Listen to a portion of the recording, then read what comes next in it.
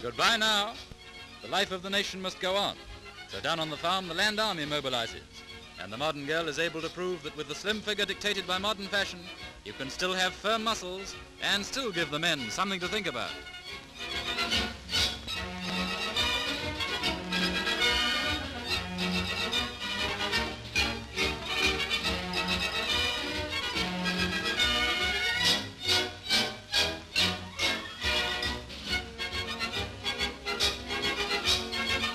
We'd like to know what some of these girls were doing before they tackled this job.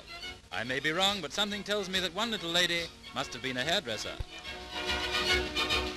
And whatever happens, we can't possibly do without our hops. After all, hops are such an important fruit, and fruit juice keeps you healthy.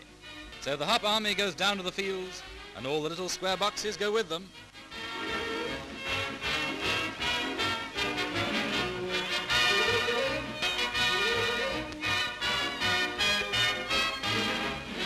Tell me, Geraldine, do you know what hops are for?